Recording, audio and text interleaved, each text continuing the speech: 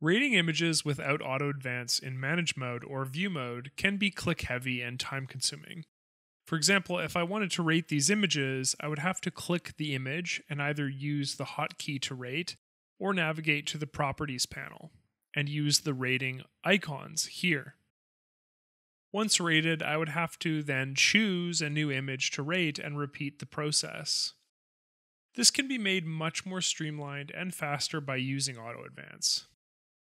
Auto advance can be found in the Options menu. Navigate to Tools Options. From the General tab, Auto Advance will be listed first. As you can see, Auto Advance can be turned on in either Manage mode or View mode. Auto Advance will assist you when applying the following: tags, ratings, labels, categories, and keywords. You can check the boxes in the Options menu to turn on Auto Advance in the mode and method of your selection. When you've done this, click OK. Now, when I rate an image, for example, Auto Advance will move to the next image after it has been rated, saving you valuable clicks.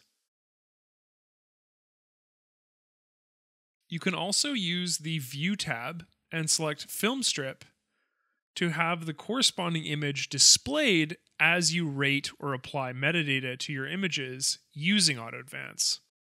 This is more of a workflow that I find really useful. It enables you to see the image as you're rating the images.